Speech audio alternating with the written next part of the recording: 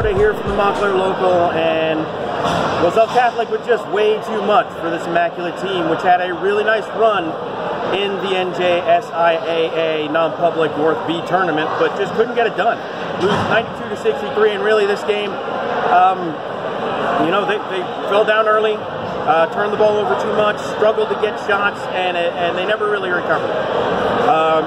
You know, talking to Coach Jimmy Salmon afterwards, he said, you know, Jalen, Carey, Roselle was very smart in putting a small guy on Carey, frustrating him, and once he got frustrated, you know, everybody looks to him, the rest of the team got a little frustrated and never really got their rhythm going. I mean, you're also looking at a situation where this Roselle Catholic team is long, is big, and Salmon said, listen, we haven't had to face length like this. We're usually out-lengthening other people, not the reverse, and so they struggled there a little bit today.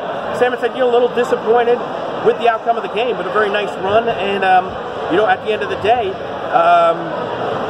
the guys played hard. They didn't achieve what maybe Salmon and company thought they could, maybe the fans thought they could, but you know, they played as well as they could, and at the end of the day, it just wasn't enough.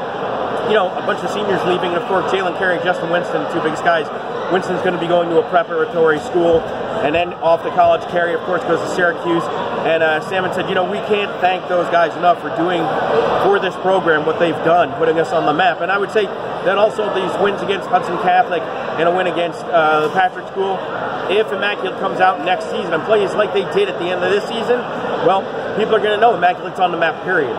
You can get my full breakdown of the story on Thursday in the print edition and online at MontclairLocal.news. For the Montclair Local, this is Andrew Garda. Have yourself a great weekend.